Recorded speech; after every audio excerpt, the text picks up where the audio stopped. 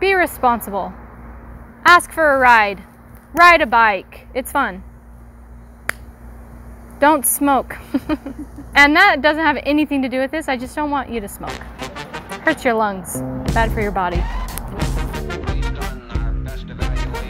Hi, I'm Rachel, and these are the questions I had about air pollution. First question I had is, what's the cleanest way to travel? Any vehicle that is purely electric is the best way to travel because it doesn't emit any carbon dioxide. Apart from that, if we're going to put them in order, trains is the best, cars is the second best if you're carpooling, third is planes, and the very, very worst is if you're driving alone in a car.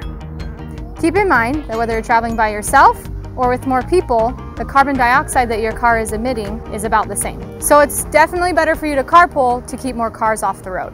Second question I had is, how unhealthy is smog? Smog contains ozone, and ozone is bad to breathe in. When there's too much pollution, the ozone starts to come down to ground level, which can cause health problems. This can aggravate asthma, irritate the respiratory system, and cause lung infections. The third question I had is, how can I help? There are actually a lot of ways that you can help with air pollution. First being, drive less. If you're going to drive, carpool. Second is, consider buying electric when you're purchasing a new vehicle. Third, fly less. And fourth, consider public transportation.